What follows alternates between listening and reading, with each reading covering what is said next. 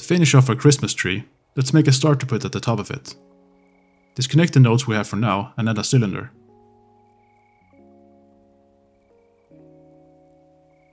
Set the vertices to 10 and set the depth to 0.4. To turn this cylinder into a star shape, all we really need to do is move these edges towards the center. So first of all, let's create a mask to select those edges. Add an index node, a math node set to modulo, and a set position node. Connect the index node to the top socket of the modulo node and set the bottom value to 2. Then connect the modulo node to the selection socket of the set position node. If we adjust the offset values, we can verify that we are only moving the edges we want to move.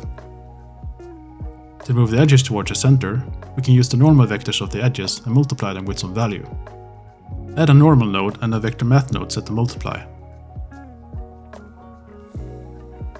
Connect the normal node to the vector math node, then connect that node to the offset socket of the set position node.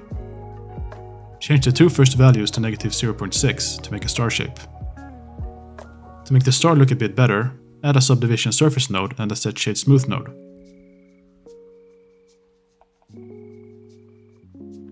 Set the subdiv level to 3 and the crease value to 0.3. Finally, let's make a material for the star. Add a new material and name it star. Change the base color and emission color to a bright orange and set the emission strength to 15. Add a set material node and select the star material. Reconnect our previous nodes and connect the star nodes to the Your Geometry node.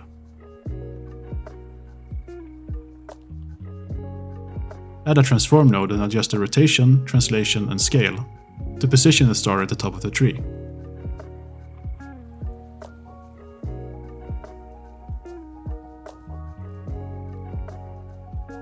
Select the nodes we created and create a node group with Ctrl G, and rename the group to star.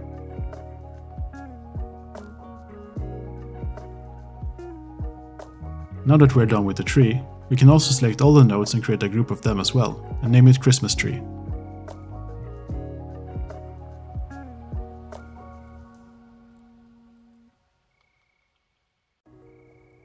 Since we have a nice looking Christmas tree, I feel like adding some Christmas gifts around it would be a good next step.